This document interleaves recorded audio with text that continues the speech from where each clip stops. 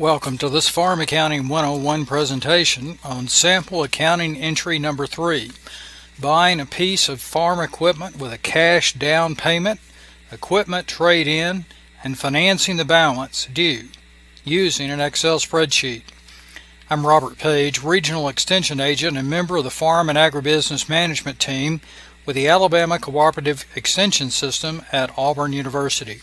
As we have said in earlier presentations, the Farm Accounting 101 series is intended to help Alabama producers to improve their farm financial literacy. Farmers, like any other small business, have the same basic financial transactions every year, so we study typical checks and deposits. We also learn the accounting principles behind these checks and deposits. Today's presentation shows a typical farm transaction of purchasing a piece of farm equipment with cash down, equipment trade-in, and financing the balance due over time. Now let's review sample accounting entry 3. Buying a piece of farm equipment with a cash down payment, equipment trade-in, and financing the balance due. In this example, the farmer bought a used New Holland T4.75 tractor for $35,500 from the local implement dealer. How was payment made? The farmer wrote a check for $3,550, which was a 10% down payment on the tractor purchase. The local implement dealer offered a trade-in allowance of $18,000 on the farmer's current tractor. The balance due of $13,950 was financed for 24 months through the farmer's ag lender. The big question is whether we can enter all this information correctly into our Schedule F Excel spreadsheet. The answer is no, we cannot. Let's take a look at what we can enter and why we are limited. So I'm going to change the view from this PowerPoint screen to our Excel spreadsheet. Let's begin taking a look. This transaction is dated February the 22nd, 2019, and we begin with a check written for the down payment on check number 2147. The check is made to the local equipment dealer for the tractor and the down payment, which is entered at $3,550 under the column D. Now let's go all the way over.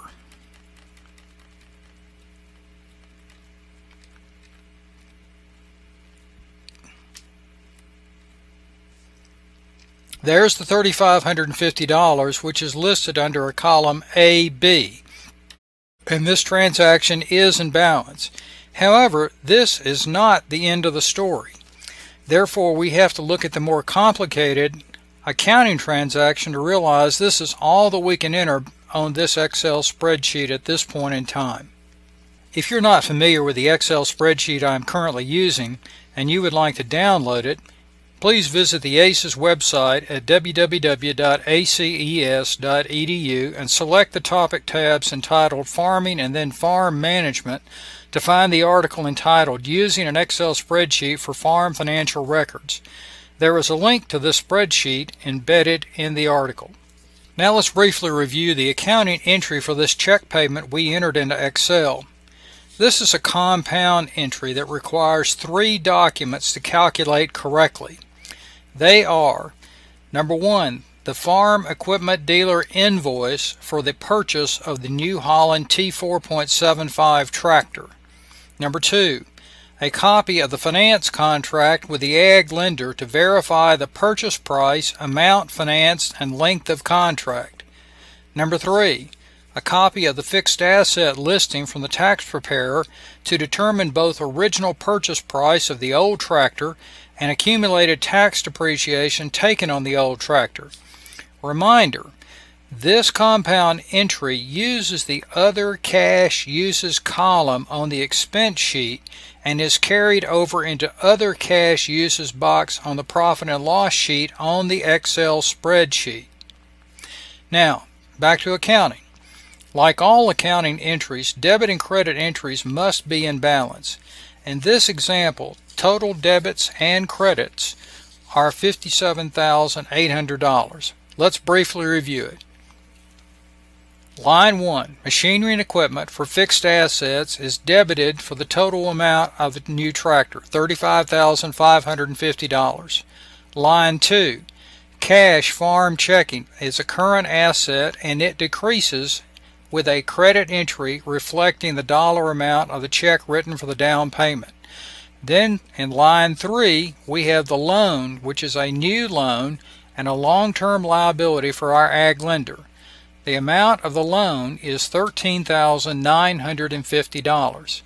Then we have the old tractor original purchase, and the old tractor is on the fixed asset schedule, and that old tractor is credited for $26,000, which was the original purchase price. Then we debit the accumulated depreciation for the old tractor, which is also a contra fixed asset, with a debit of $22,300. Then we have the gain or loss on the old tractor sale, which is recorded to other income, and we have a gain of $14,300. Thus, $57,800 of debit, $57,800 in credits. The entry is in balance, but understand that this is a compound entry and requires 3 different documents to calculate correctly. We close by saying thank you for watching today's presentation on sample accounting entry number 3, buying a piece of farm equipment with a cash down payment, equipment trade-in, and financing the balance due using an Excel spreadsheet. This segment of the Farm Accounting 101 series is produced by the Alabama Cooperative Extension System Farm and Agribusiness Management Team at Auburn University in Auburn, Alabama. For additional information on the Farm and Agribusiness Management Team and other ACES programs, please visit our website at www.aces.edu.